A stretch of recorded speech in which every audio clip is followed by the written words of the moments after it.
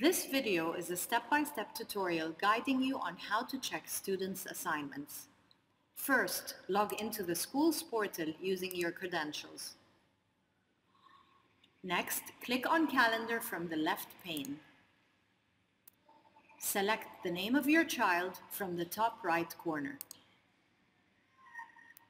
You can choose to check assignments in a weekly or a monthly view.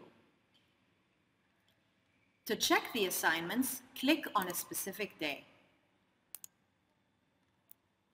You can print the weekly assignments by clicking on the Advanced tab on top and selecting the desired dates for a given week. Choose the dates and then click on Search.